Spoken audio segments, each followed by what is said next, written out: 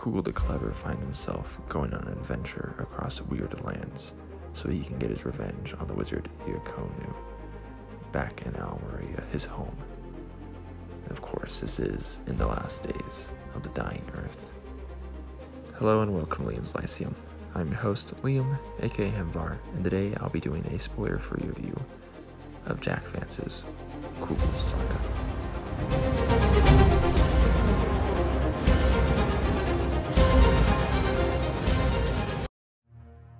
Cugel Saga, also sometimes called Cugel, the Skybreak Spatterlight, is the third Dying Earth novel by Jack Vance. It was released in 1983, and again continues the story of Cugel after the events of The Eyes of the Overworld, which is the second Dying Earth novel, and you most certainly should read that one before reading Cugel Saga. I have done a review for that. It was actually one of the first I did on my channel, and I'll link that here so you can go and watch that if you'd like. There is one other story about Cugel that was authorized but is ignored here actually. So there are technically two sequels to The Eyes of the Overworld, the other one being A Quest for Symbolists by Michael Shea, and I have reviewed that one as well. Now this is the longest of the four Dying Earth novels by Vance, and it starts right where Eyes of the Overworld ends. Cugel blundering about and getting himself back to his, punishment basically, since he failed in casting a spell and ended up far away from home in Almery on a distant shore, again because of his hubris. But instead of being sent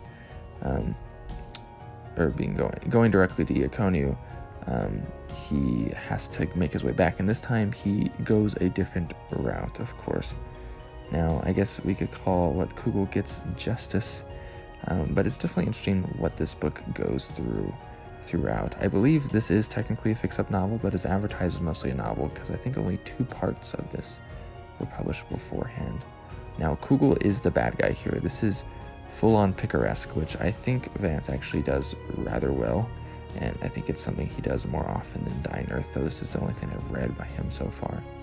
But of course, in the Dying Earth we have the sun about to burn out, and many people are nihilistic in this weird, far future. Now, again, Cugel is very much a rake, a rogue, and he is out for vengeance, even though he was the one in the wrong. He's also, he does silly things, of course, and he encounters silly things, such as employers making their employees pay for everything, since there are no benefits for being employed to that person. It's essentially slavery, honestly. So, in this though, Cugel does seem a little bit more honest. It's probably not the right way of saying that. It's more of like less people seem to die either directly or indirectly by his hand in this story, which is to say there's a little less sword and sorcery elements in this story. He's, again, simultaneously clever and other times extremely idiotic, and admittedly this last part is partially because he does not know the customs of the lands he finds himself in, but again, kind of punishment for his hubris. And he does lie as often as ever, of course, though this one does have more magic than the first 2 books by a little bit. You can definitely see the Vancian magic coming through that we can see in D&D as well. At this point, this is after D&D was actually getting some popularity, though of course the older books came out before D&D was a thing.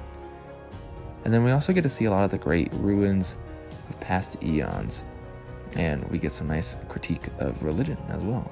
And there's honestly just a lot of good stuff here. I feel like he honestly also uses a little less of that weird vocabulary as well.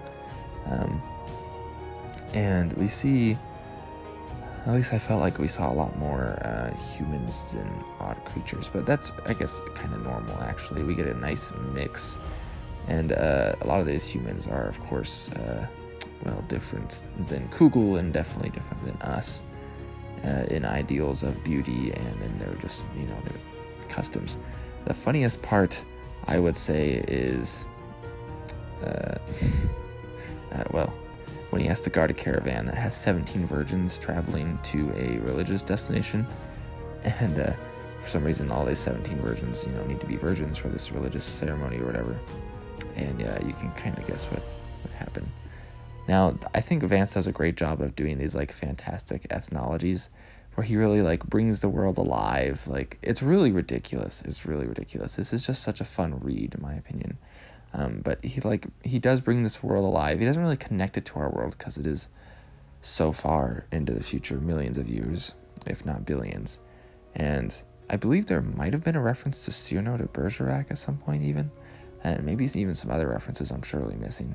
But overall, this was just a very fun novel, and I'm kind of sad that Vance is not as popular as I feel like he should be. I realize the humor doesn't land with a lot of people, but at the same time, I think it's not supposed to be like, you know, the type of humor that makes you burst out laughing. Like, it's just overall a very fun romp, and it's very entertaining, and it's just ridiculous, you know, and in some ways you can connect with Cugel because of his foibles, you know, that he is just experiencing.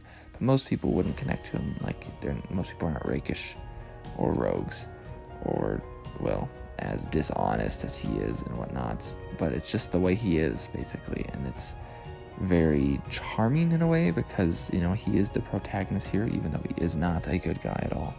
And so, for some reason, you're still listening to this and you haven't even read The Eyes of the Overworld, then I really recommend reading The Dying Earth. It's definitely a little different than the Cugel stories, and if you don't like the Cugel stories, and you are watching this and you stopped and put down The Dying Earth, I do recommend Rialto the Marvelous, which is the fourth Dying Earth book. It's a little more similar to the first Dying Earth book, The Dying Earth, and well, it's actually fantastic. I haven't quite finished it yet, but I'll get that too in its own review. But if you want to talk more Vance, I definitely plan on reading more Vance, and you can chat with about that in Discord, which will be linked below. Thanks for watching, listening to my short rambling thoughts, and I'll catch you next time.